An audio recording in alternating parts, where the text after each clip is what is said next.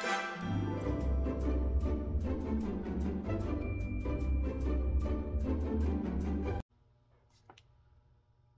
and welcome to my channel. I'm Julie with Bookshelf by Julie. We're still doing it. 100 days of crafting challenge.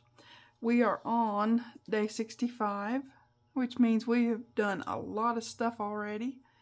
Today we're going to be working on our little golden book. Let me put this on the side over here.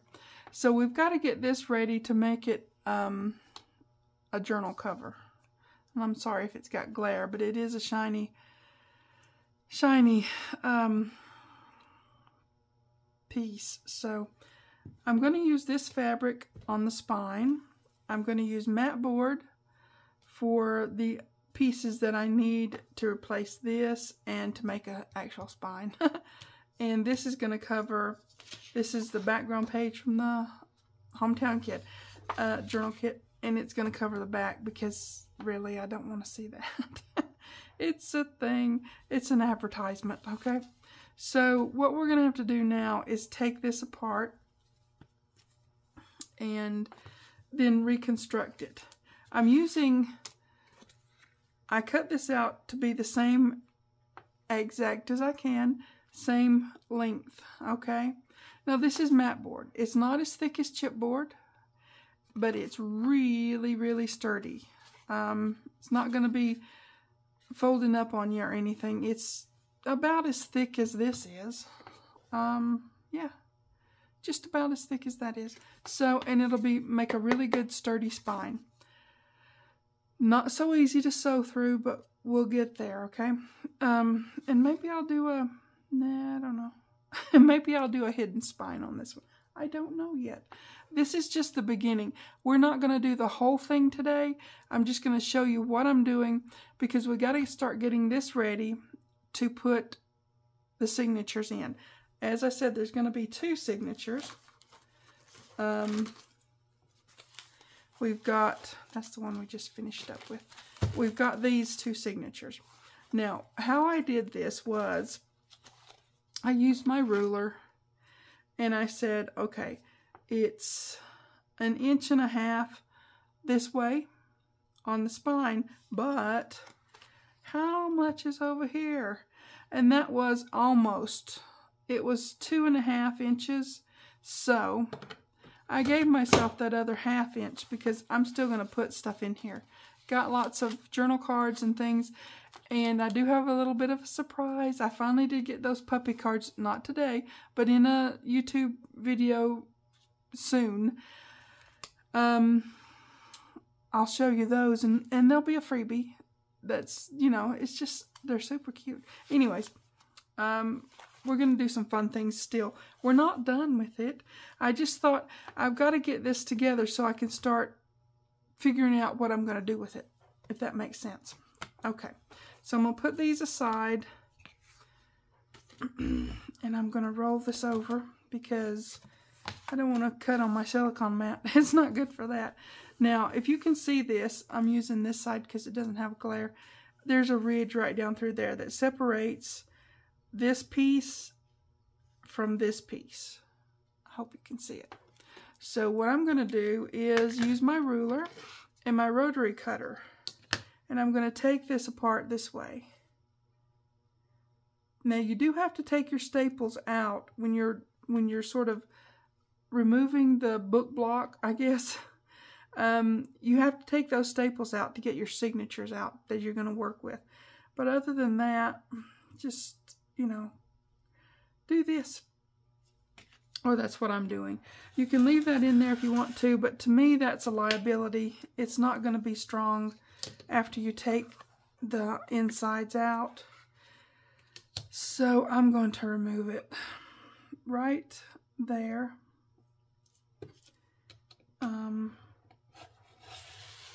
Yep, like so.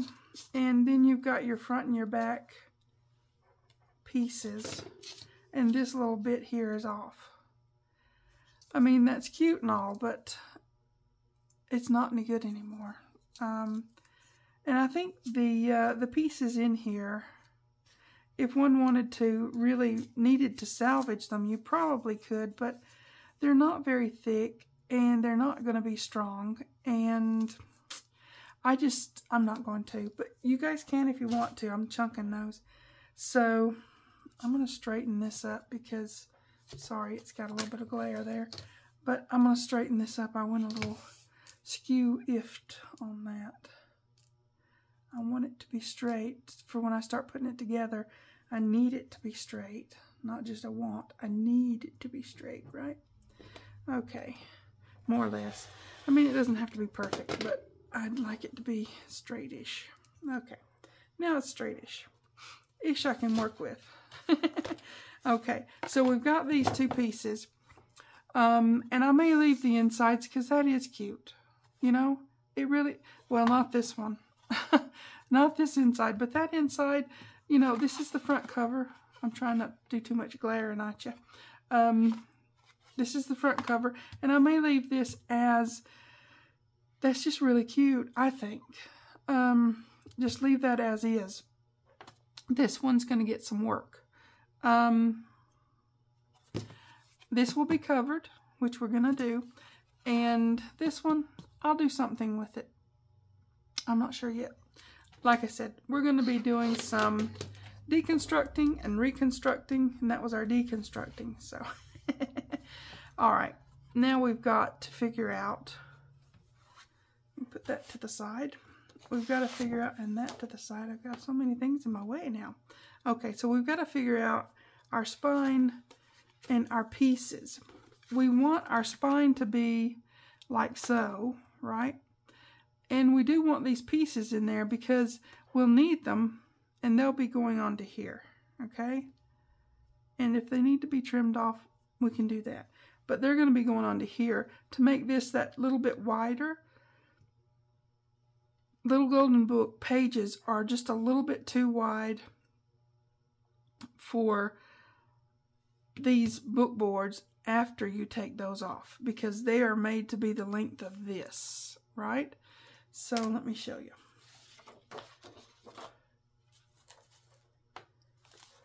They're fine that way, okay? They're fine. But if you take this off and have it like this, that's going to be hangovers, a lot of hangovers. So we don't want too many hangovers. We want it to be, okay, like so. And we can add more to it if we need to. I mean, you know.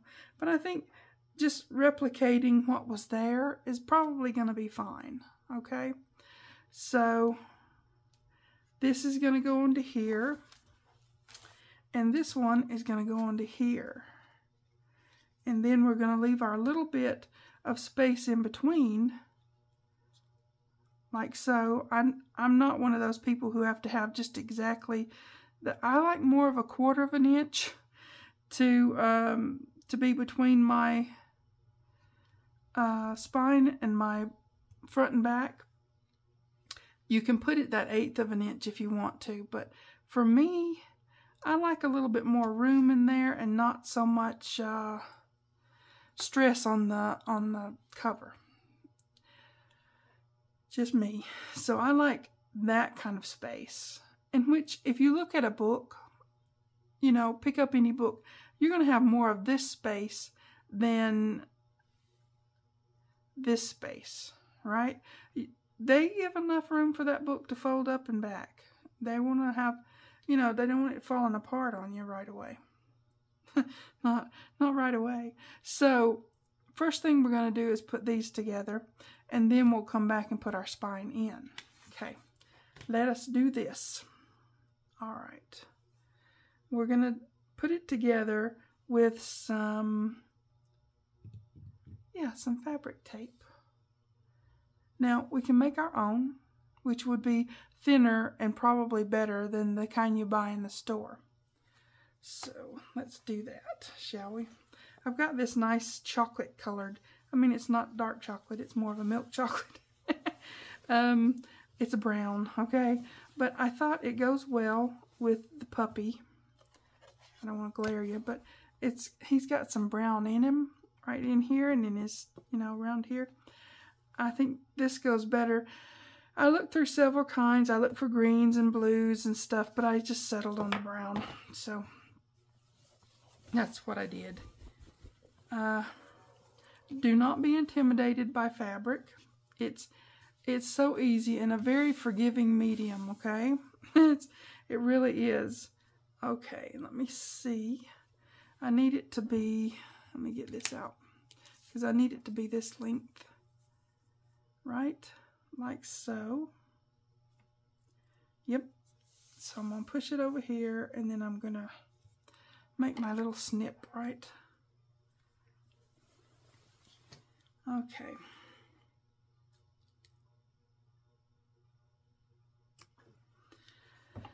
If you didn't see me make my snip, it's just a little bitty snip. It's a little bitty snip right like that. Okay? And then I'm just going to take it and do that, because this is more or less all I'm going to need. Let me move that out of the way now. Okay. So we need some fabric that's going to be wider than this, so that we can put it together, put it onto here, okay? And then we will put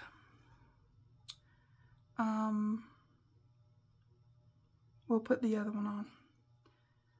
I'm always trying to think ahead, and it slows me down in the now, but yeah. I want it to be sturdy enough to, you know, not worry about it. So I'm going to do another little snip, like so. And do that. Yeah. Yeah, don't worry about using fabric. It's a good thing to use. It's strong, it's sturdy. You saw me rip it there, but it's not going to rip easily on when you put it into a project, okay? It is going to be very sturdy. Some people use Tyvek and things like that. It's just expensive to me. So, all right. Let me get this out of the way.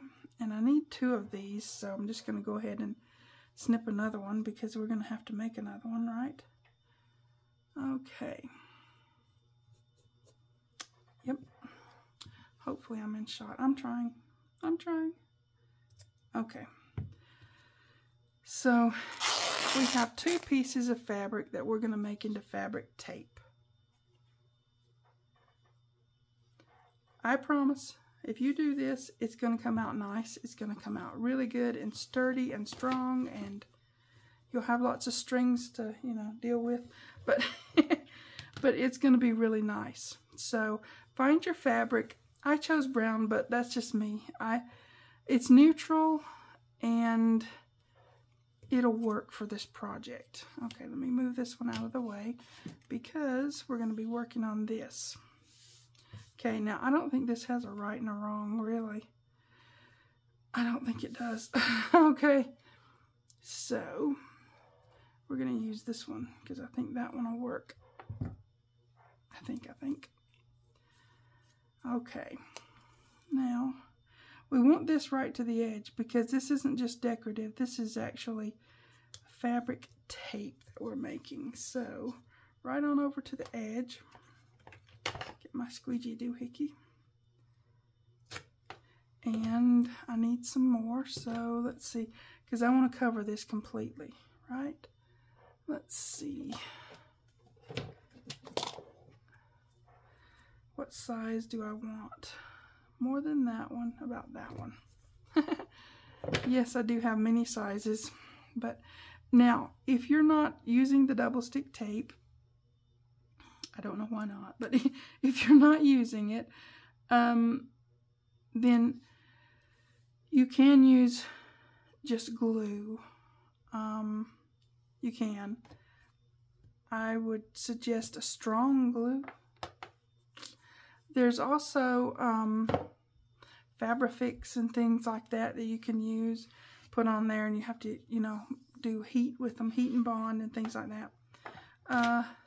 That you can do. This is just simple and easy.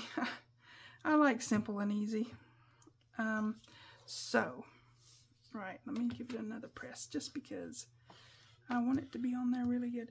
Now this one that I use is from, I don't know if you can see that or not, it's from Sign World, and that's the kind they use when they put signs outside, and it's got to last for a lot of years, and it's going to take a lot of weather and all that.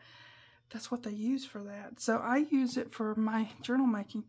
It does not let go without ripping your project apart. Just saying. Just saying. That's the way that goes. It will hold really, really well. This isn't just the score tape that you see some people using. This is really strong. Strong, strong stuff. And I like it. It gives me some security. Okay. Okay, so let me move that out of the way. I don't want anything sticking to it, right? Okay, so I'm going to put this to where I've got room still over here.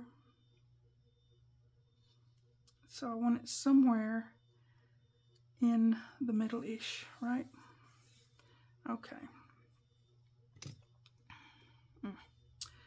Then let me get this one off, because this one I think is the side that's going to go on the bookboard part. Okay. Now we've got that on there. I may give this a little bit of glue because this is a slicky, as you can tell with the glare. It's very slicky, so you want to give it some extra. Matte board isn't slicky. It's, well, it's matte, right? it's more paper feel than anything slicky. But we want extra security on this. We're just adding this in. Now, the final spine is going to go over this somewhat, part of it anyways. But this is going to go on here. And I want it to line up as best I can with this, right? So, yeah, I can't even really tell a difference in the feel of this thickness and that thickness. So now we've got that on there, and this is not supposed to bend around. It will, but it's not supposed to. It's just those pieces, you know, we're adding them in. Now, this is going to get folded around, give that some extra security. Okay? All right. There we go. Let me get my brayer. We want both of these to have this situation going on. And this is kind of what we're going to be, you know, we get both of these done today. Then we'll come back in and do put our spine in and all that. You got to take some of these things in baby steps, guys. It's okay. It's okay to do that. If you get in a big hurry and think, oh, I've got to do all this and all this, then it gets too big of a thing to do. Have you ever heard of that old saying, inch by inch it's a cinch, yard by yard it's really hard? Well, inch by inch, you can learn how to do this paper crafting stuff, using fabric, using paper, using whatever you want to use to create beautiful things. And inch by inch, it really is a cinch. Yard by yard, trying to do it all at one time, that is not. That's complicated. That makes things difficult. I need that thinner one this time. Where is it? It's in here somewhere. I know it is. Okay, there it is. This is the 1/8. You might think, well, you could just not, but I'm going to. It will be fine. Because I want as much coverage with sticky stuff on this as possible, so that I'm getting a lot of adhesion, right? Okay, now let me give this a good, yeah, if we get our pieces on here and we know that they're there and they're secure, that gives us our... Other people who make little golden books, they'll fold their pages in or chop them off. Now you can do that instead of doing this. I like doing this. So this is the way I'm going to, but I'm just trying to give you options. If you don't want to do it this way, you can just fold your pages in or chop them off, because they're going to be too long for just the bookboard piece. The pages reached to the end of this with that little piece on there. So what my point is, if that little piece is off, they're going to reach this far past your book, your journal. So I'm replacing this by doing this. I hope that makes sense. Okay. Again, I want this somewhere in the middle-ish. Somewhere in the middle-ish, straight-ish, right? Okay, let me take this off and we'll be ready to put it on there.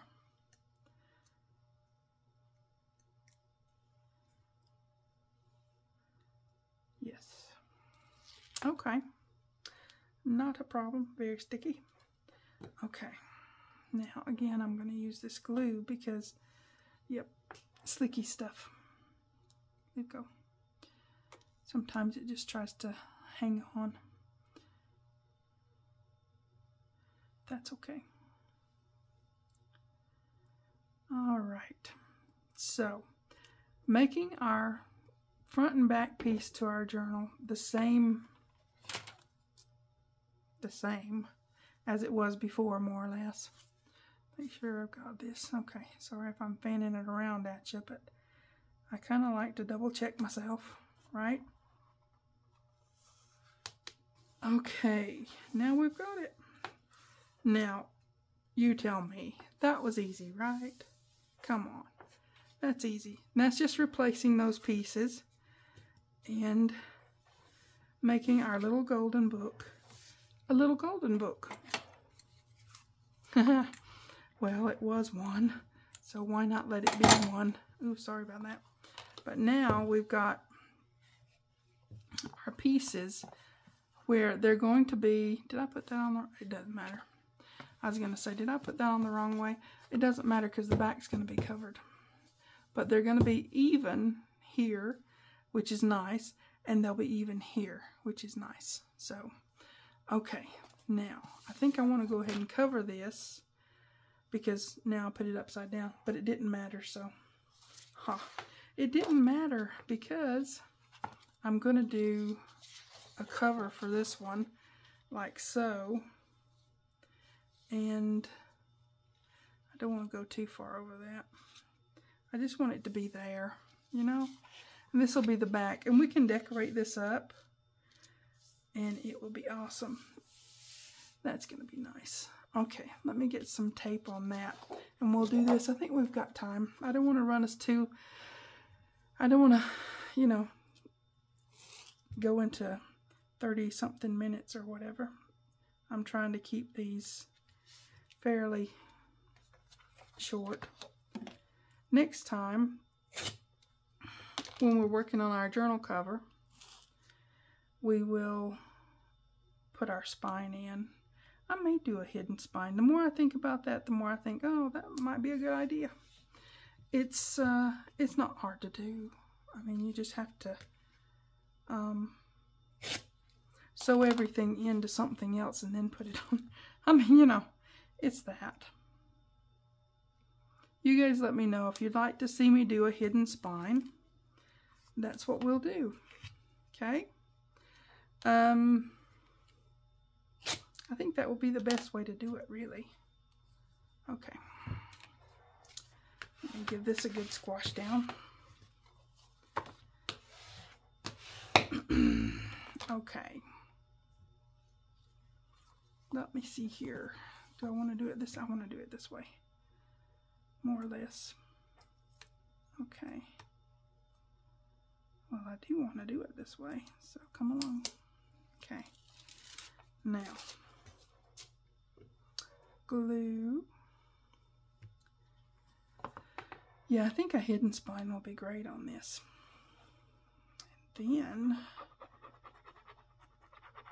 Then we just put our spine in and we do sew our signatures into something else and then glue that in. You have to use some really serious glue and double stick tape, and you know, you have to do it really sturdy to do that, but it's so very doable. Let's see here. Yep, right there. I'm just putting this on here and I'll trim around it. I think that'll be a good way to do it, because this will be covered over again when we put our spine on. You'll see when I do that, because, you know, it's a thing. It is a thing.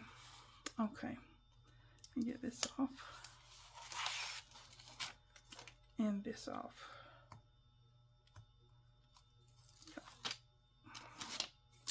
And some more glue, because I definitely want to make sure all my edges are down really good. Now, I may go around, when I get this all, you know, the whole journal cover together, I may go around and put that burlap ribbon around the outside. I think it's really pretty. I think it kind of accents everything, you know. I don't know. I think I will. Because, you know, I'm not using lace in this one. So the burlap ribbon is what I'll be using. I think it works really well for this one, I think. Okay. Now, we're just going to flip it over and trim it out. Now, you can use a craft knife, a rotary trimmer, whatever you want to use. It's just personal preference, really, to trim this out. I think if I weren't on camera, I would probably use the rotary, because it's just zip, zip, zip, and you're done, right? And things don't get in your way as much when you're doing it that way. This book board doesn't bend, so you have to do a little at a time, and you have to worry about, you don't want it to have that jaggedy look when you do a little at a time on the trimming. It's not so much. It's pretty good. Anyways, I'm going to put the stuff around it anyways. But a rotary trimmer just gets the job done really smoothly. If you don't have one of those, get the one for paper, and it'll do fabric as well, and they're cheaper. The ones for fabric, the rotary trimmers for fabric, whoa, are they expensive. But if you have, okay, now this is that's the front, and that's the back cover. Next time, we will put our spine in and leave us a good 1/4 of an inch between here, because, like I said, I like to have a little more room. On a regular book, you do. Anyways, okay, so there's our additions to our book front and back, and we've got that done. We're getting there, guys. This little journal is going to be awesome. Well, it'll be awesome in my mind. Okay, I don't need to ramble any. This is a longer-ish video, so we'll just get that out of the way. Get this done. Day 65. Where's my pencil? Okay. Day 65 done. We've added our additions to our front and back covers, and they are looking awesome. And we also covered the back cover with that. You can cover it with whatever you want. You don't have to use this. I'm using this because I used it in the journal pages. So you can use whatever you want. If you don't have the hometown journal kit, use something else. Use scrapbook paper. There's a lot of things you can use. So, yeah. This is going to be awesome. We're looking good. Okay, you guys take care. Please like and subscribe, pretty please. Thanks for watching. TTFN.